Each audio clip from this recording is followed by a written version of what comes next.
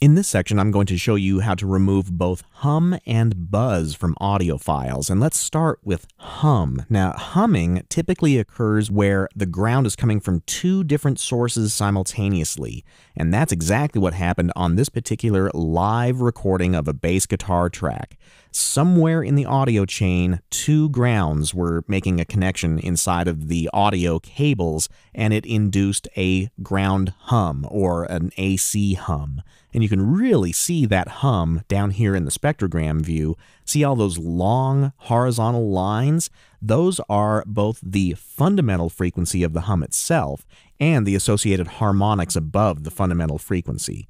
Now, the fundamental frequency will change depending on what country you're in. Since I'm in the United States of America, the AC frequency in my country is 60 hertz. But if you're in another country that uses 50 hertz, then it's going to change how you program the dehum module. But what I'm going to do now is mark a region right here at the beginning of the file, and I'll show you why in just a moment.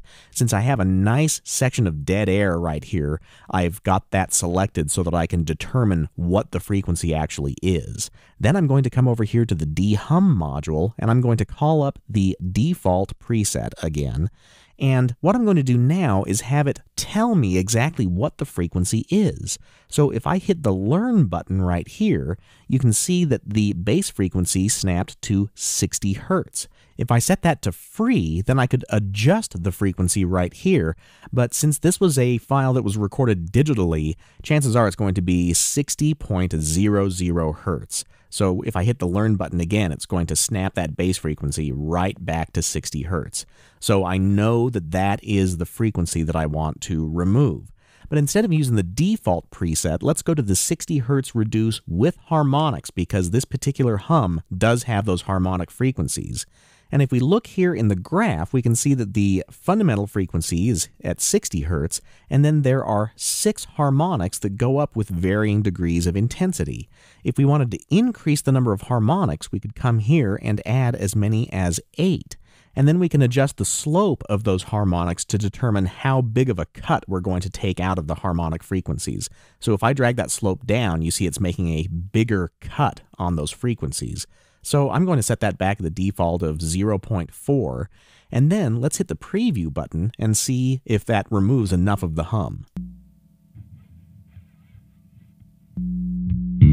Oh yeah, that does a great job. But before I process the file, I'm going to hit Controller-Command-D to deselect that selection that I made at the beginning of the audio file, because I want to process this entire audio file.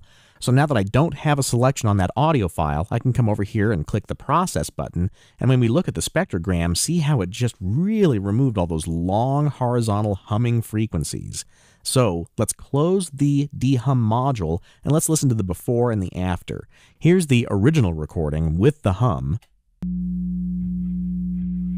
And let's listen to the dehummed version at the very, very beginning.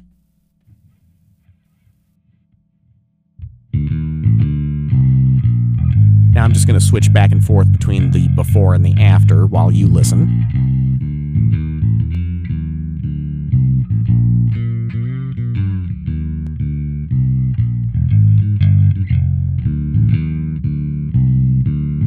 See, even though the bass is playing, in the original version, you can still hear that humming, and it gets even more noticeable when the bass player starts to play lightly and a little bit more dynamically right about here. So let's listen to the same thing before and after from this section of the audio file.